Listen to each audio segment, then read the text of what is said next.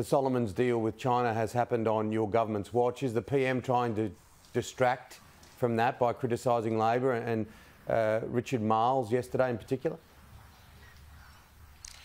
Well, we are concerned about these ongoing developments between China and the Solomons, and we're working with the Pacific family, to ensure that we continue to protect everyone's safety and security in the region.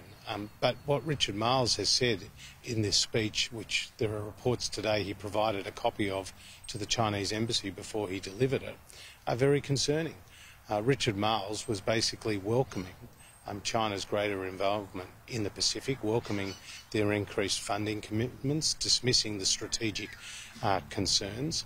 And so we won't take a lecture from the Labor Party about national security and defence, particularly because when Labor was last in office, defence spending as a share of the overall economy fell to just 1.56%, the lowest since 1938. We've increased defence spending to 2% and rising. We've got a major defence capability plan in place, building new ships, purchasing new vehicles, purchasing new fighter aircraft, because we recognise that we need to invest more in Australia's national security because our region is changing, and there's this broader battle, and you're seeing it play out in the Ukraine, between autocracies and democracies, and our region is becoming increasingly unstable.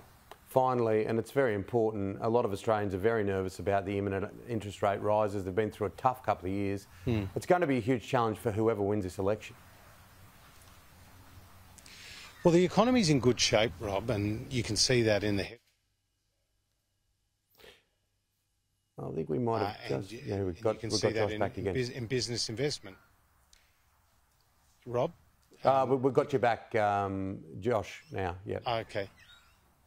Thank you. And just on that question on interest rates.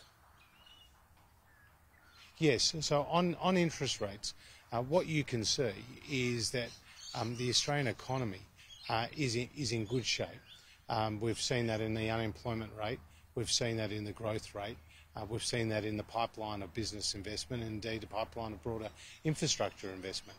But what we do know is that the Labor Party will increasingly spend more on across the economy, and that will put unnecessary upward pressure on interest rates. So we're all for lower taxes.